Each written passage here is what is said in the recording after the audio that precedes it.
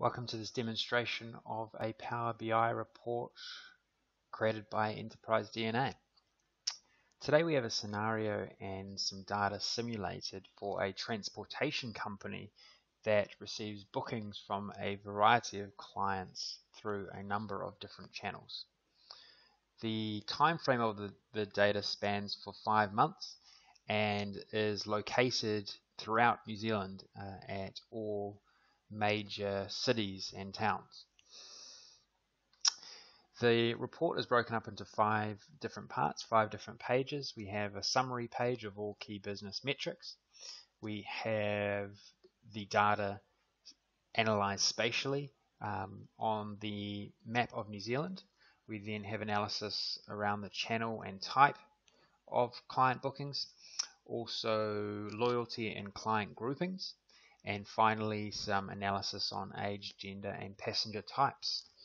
So the first page here on bookings allows an executive or management to analyze key business metrics, including profit margins, bookings, sales, discounts, new customers, etc. Through the linking of the data model behind the scenes, you are able to interact with these charts by clicking through and drilling into different key metrics of the data. So here, for instance, we are looking at the total bookings that have come, or total sales rather, that have come through the web. And we can then see the makeup of total sales distributed throughout the country, New Zealand in this particular case. We jump over to some of the location analysis.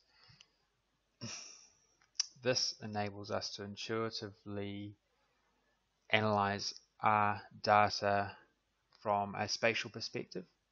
Here, for instance, we can just navigate to Auckland, New Zealand's biggest city, and analyze all the bookings per client grouping. So the darker black are for the retail clients and the aqua is for corporate.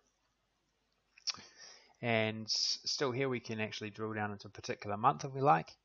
If we wanted to look at current month, there is that, not that many, but we can filter here, but then also jump across to the what type of destination was asked for in the booking. And for instance, we can go to airport, and then we're able to look at trends throughout the rest of the data.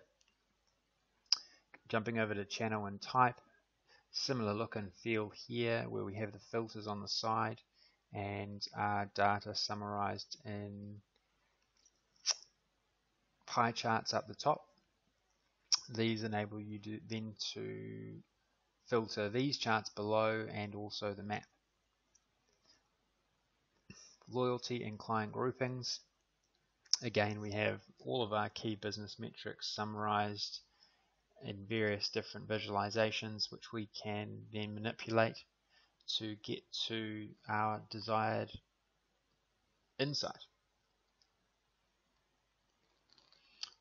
Finally, we can jump to age, gender, and passenger type and filter on those particular metrics, and all the charts are dynamically linked for us to work around the analysis.